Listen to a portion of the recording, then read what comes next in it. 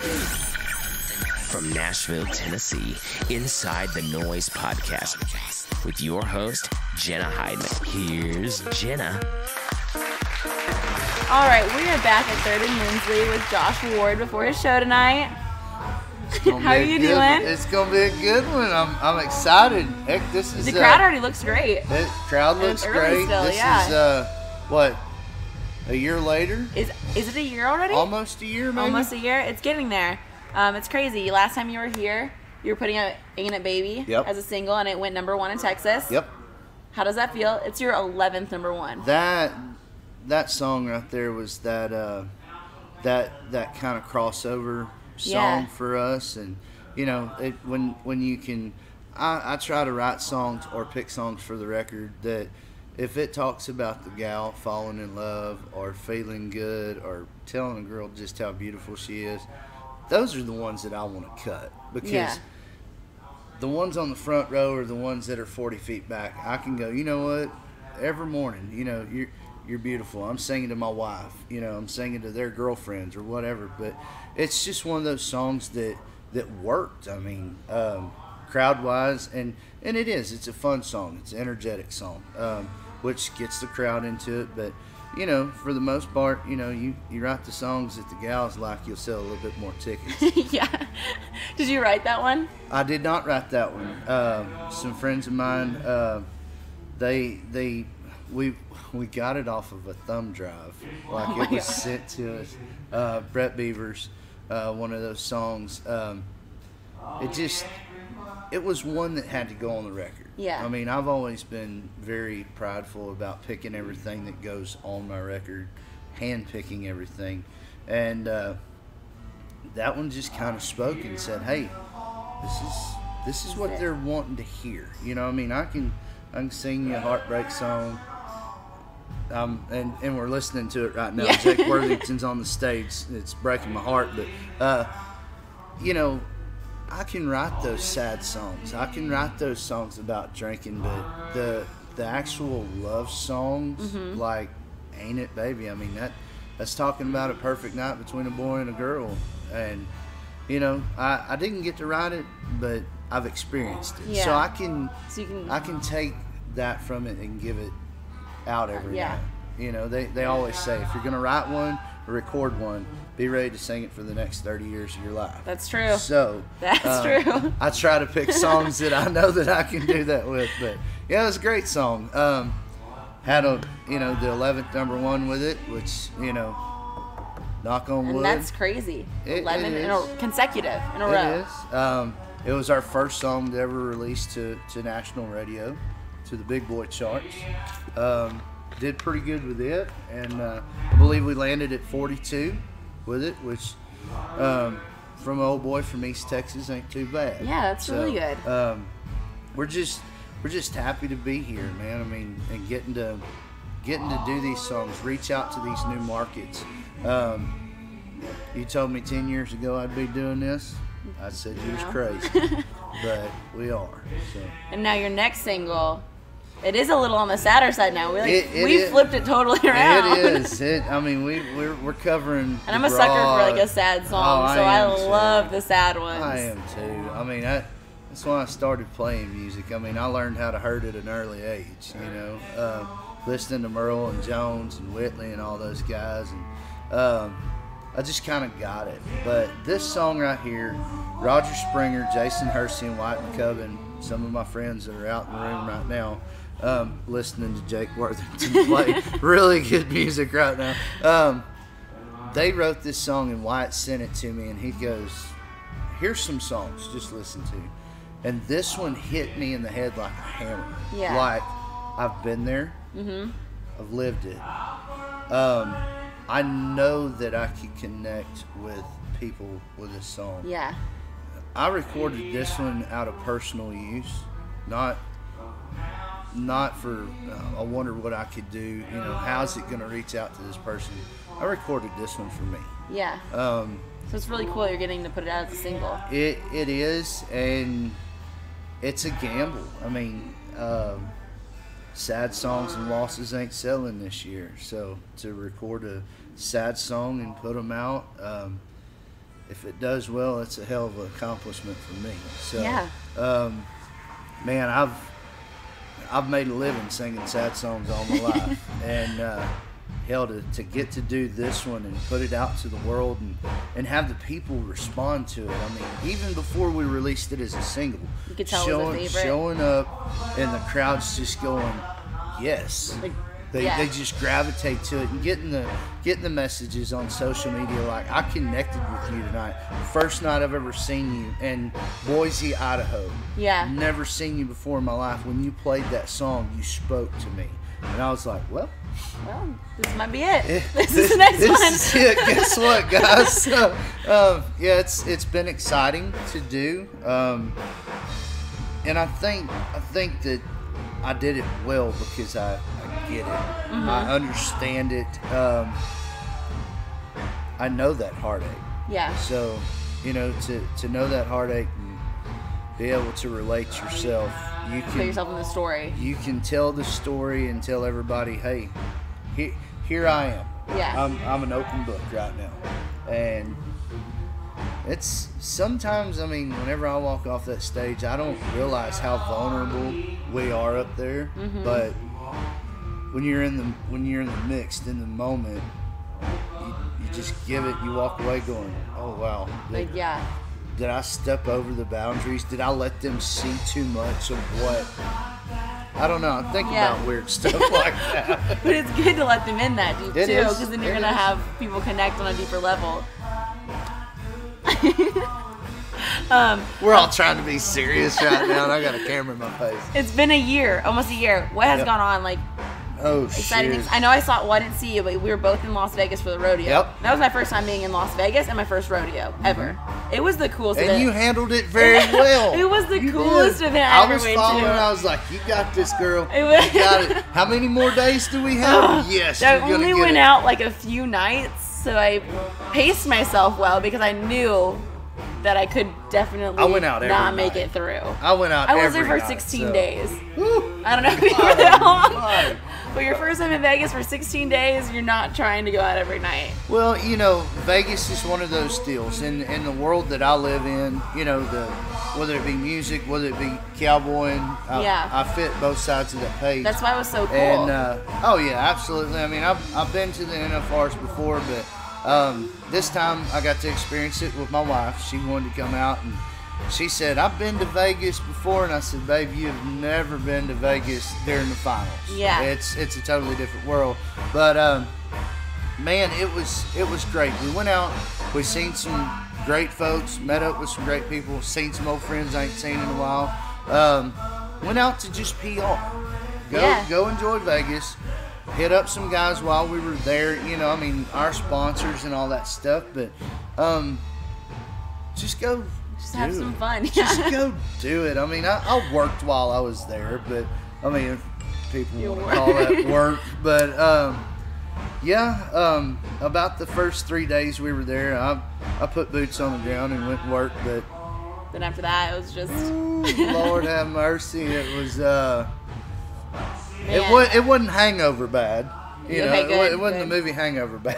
But almost. There was some nights that I wandered around trying to find my room, but man, it was fun. I mean, knowing that you guys were out there, there's no telling who you're gonna meet. Yeah, it was cool. I went in knowing no one on the rodeo side, but knowing like Nashville and the music side. But I met and learned so much about the rodeo, and it's such a small world too. The rodeo. It is like, very small. All those girls knew everyone. And I'm like, wait, you know everyone together? Like you guys are all from different states, and you know the same people. That's it. And in music and rodeo, because I come from a rodeo background.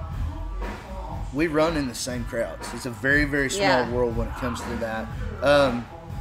I got off the road rodeoing. I went into oil field, left oil field, went into music, and it was like I never unpacked a bag. I still run in the same circles. I'm an ambassador of the sport. But I just get to support it on a different level now. Yeah. But man, it's so much fun. I mean, you're catching up with friends. You're going out there for work. And, it was work. And it's one big party. I mean, people that have never been to the NFR before, They have to go. they don't know. I mean, it's overwhelming. It's an overwhelming experience. But It was very overwhelming. But you know, you learn to get in where you fit in. Mm-hmm. You learn your how much you can handle per night. Yep. Learn to pace yourself. But You can't go too hard. it's a blast, man. I mean, just to catch up. That's what it's like for me. I mean, going out there is a vacation. Yeah. Basically, you get to see old friends. I get to catch up. So. Hopefully, good Lord willing, and the creek don't rise, we'll be back this year. And, Yeah. looking to get in to start playing some shows this next year. The shows were so good while we were there. Yep. So good. Even like the nightly acts at Losers, Yep. who are like more like my friends, like they're coming up right now. Right. All the girls knew who those guys were, and they were so excited to see them too. So it's cool to like introduce them to like the Nashville side of things. Yep. So we'd hit up Losers about twice a night. But we got to play our. I'm sponsored by Rock and Roll Denim, Panhandle Western Wear, and they had one of their big parties over there. Okay. And William Clark Green was there. Yeah. And we all got up and song swap. Like, Oh, that's Will really would cool. play 3 or 4, I'd get up and play 3 or 4, and you know, being the new kid on the block. That I am. You're right, I am. But it was cool because I was accepted. Yeah. I was accepted as one of my peers that's been there, done that before. I think it's a respect level. I mean, they're like, man, this old dude right here, he rodeoed a bunch. Now he's, you know, singer songwriter. And it just kind of all fell into part. But we had such a great time. I mean, Will, myself. I mean, there was a bunch of guys up there. So many guys were out Midnight there. River Choir. Some of the guys were there for that, for the Hooey party, and I went to one of the Hooey parties. I went to see Turnpike. Turnpike. I'd was never at seen Hooey. them live Yep. before. It was so good. Oh, they're great guys. Hank Early plays steel form, good friend of mine. I mean, they're one of the hot guys Yeah. right now. Hot I had ticket. never heard of the brand Hooey before I got there, but it was fine. They are. What is all this stuff? No, I'm just kidding. They're great guys, but man, it was fun to catch up. Like I said, go out there and do a little bit of work. I mean, I wouldn't even call it work, man. These guys, they love us. They support our brand, and we do the same. We support it back, but I can't believe I pinch myself every day. Yeah. That we get to do this for a living. And it's so much fun and so enjoyable. We have one of the coolest jobs in the world.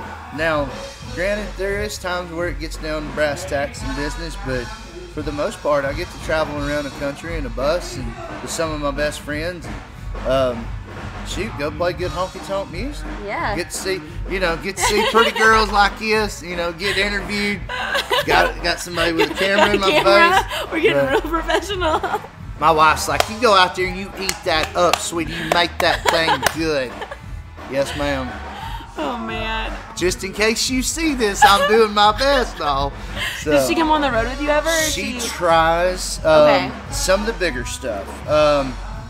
Granted, she would have loved to fly to Nashville. We're having some health problems with our father-in-law, her daddy, and Lord willing, he's going to be all right. But she'll come out to the bigger shows. Yeah. She don't like riding on the bus. Hey, here's the deal. 45 foot at 70 miles an hour ain't glamorous. It ain't glamorous. People think it is. It's nice. It's pretty to go to, but she says I feel like I'm riding in the back of something that I have no control over. But she handles it very well. I mean, she's very she understands the business. Yeah. She and I've been in it for a long time, and she supported me through this for 15 years. That's great. Yeah. 2 kids, and I mean, if somebody ever tells you the music industry is easy to do, It's not. it's not. We've lived on a pot of beans for a week. We know how to do that. So she's been there since the beginning. She handles all my PR stuff, heck, man, I mean, she is the real housewife of Texas music. Yeah. You know, you got gals like her. You got Aaron Watson's wife, Kim, which sweetheart of a gal. The real chicks. Yeah. The real women that are behind these guys that go out and do this every week. It takes such a strong woman. Yeah. Strong woman. And they're there. They're our backbones. Mm-hmm. You know, even when we are gone 2 weeks at a time, you know, or a month at a time, she makes leaving worth being gone. Yeah. So that's for sure that. Awesome. Okay, we're gonna switch it up. Sorry, we didn't mean to get that. Didn't mean to get that far into it. So my wife's at home going, "Oh my God, I love you." Yes, I do. I love you. You're a shithead, but I love you. Okay, last time we were here, we did off-air confessions. Oh, But you didn't know what to confess. I didn't. Do you I have? still don't. I mean, what do I do? I mean, Is there something weird? Is there a weird tendency? and I probably told you that I'd come up with Like, one before we did this again. You know Brindley Addington? Yes. He's been on the podcast. He confessed that for the last 10 years of his life, he's only ever bought green toothbrushes. He will not use a toothbrush if it's not green. That's something weird. But wow, it wasn't dude, that's weird. He'll- That just tells me why he's a great songwriter. He'll only buy green ones. And Hey, y'all say hi to Uncle Steve. There's Steve. Hey. That's my favorite bass player in the world right there. Man, weird. So This is gonna be good. I know it. we've been getting into putting ACs on the buses. We've got in-house ACs, and I know a lot of people ain't gonna get this, but we're thinking about going to roof airs. Well, that means you have to cut holes in the roof of the bus. Okay. I'm weird when it comes to I am OCD a little bit. But to cut holes in something, I mean, it's a thing. It's like I can't watch it happen. Like anything, if we're cutting a piece of wood or something to go on this special thing, I can't do it. I don't know how machinists do it. I don't know how cabinet makers do it, because I'm measure 6 times and cut 4. But to put a hole in anything, to cut something, I'm weird like You that. just don't like that. Me and my buddy, we had to put and some of my bass fishing buddies, y'all will get this if you hear this. We had to put a foot controller for a trolling motor on the boat. Okay. Instead of it being, they wanted it recessed instead of on the deck. So we had to cut a hole in the fiberglass. When you cut that hole, there's nothing there. You can't put it back together. Oh my God. It stressed you out? I almost broke out in hives trying to do it. So yeah, I mean, I'm a little weird when it comes to cutting things and putting things together. If it's metal on metal, I can weld it. I'm great. But wood, fiberglass, nope, don't do it. So one of my front house guy, my production manager, he's a great case builder. Tyler Leaf, he builds some great road cases. I can't see him work. I can't watch it. So yeah, weird thing. That is a little strange. Yeah. So Josh Ward will probably never do carpentry. I'll never do fiberglass work. I'll never. Yeah. I don't. Sorry if I got way you can out weld there though, without. so I mean. Yeah, we can weld. We put the world back together with a welding machine. Wood, nope.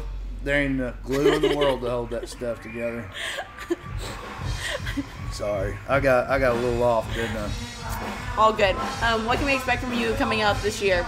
After the singles or any other big exciting plans? Definitely singles. We're writing for the record now. Okay. Writing for it, picking up songs. I mean, and I told you on the first one, I don't have to write it. Right. A great song deserves to be song. heard. So, with that being said, I mean, I'm going to handpick them just like I always do. I'm going to make the record that I want to make. that might be a little time consuming. Yeah. Every 18 months is when the golden hour to put one out. But I'm not gonna give you anything that I don't believe in. Yeah. So if that costs me a little time to make it, then I will. Yeah. So, but it is in the works. Brand new record is one of those things that after the first, the last record, I said first record, the last record, I was just completely mind blown. Just didn't want to write, didn't want to record. Just, I was tired. You exhausted you from came out of that project going, I put my life into it, or I put this much of my being into it. And now I've got the writing bug again. Like, the wheels are turning. We're going into writing mode. Teaming up with some great guys, Bryce Long, Terry McBride, which we did on the last one. We had #1s with them. All About Lovin'. That was Bryce Long, Terry McBride, Chris Stapleton. I didn't ever think that I could say. I don't even think Chris knows my name still to this day. But God love him. Thank you for writing such a great song. Had a #1 with that. If it ain't broke, don't fix it. And that comes with writing the songs, the songwriters, the band. If it ain't broke, don't fix it. Don't just leave it alone. What'd he say? Don't touch it. Don't think about touching it. Don't think about thinking about touching it. He said, don't touch it. You remember what movie that was off of, right? Come on, the Johnny Cash movie. She's gonna have to go home and watch. Watch the Johnny Cash movie. Walk the line. Jerry Lee Lewis. He said, don't think about touching it. Don't think about thinking about touching it. Don't touch it. Don't touch it. So, with that being said, things have been working, so just kind of keeping it going. If rolling, it's working, rolling with the momentum. Rolling. If it starts falling, we'll start working. But right now, we're doing very, very good. Hell, I'm just happy to be here. Yeah. Getting to go out, play my songs, have good guys like Jake Worthington on the road with me doing it. Randall King, another great guy. I mean, he's blown. I feel like he's starting to get a lot of momentum behind him. Randall's special to me, man. He always has been. Heck of a songwriter, just hell of a guy too. I mean, we all run in very small circles. He and I, Cody Johnson. I mean, which Cody's, bless his heart, man. He's rocking it right now, and heck, just to be surrounded by a great group of peers like that. Kind of keeps you in line. It lets you know what your next move's going to be. Like, hey, they're going and doing it. You need to maybe step up a little bit. Pick that game up. But I think for the most part, we're doing all right. Doing all right.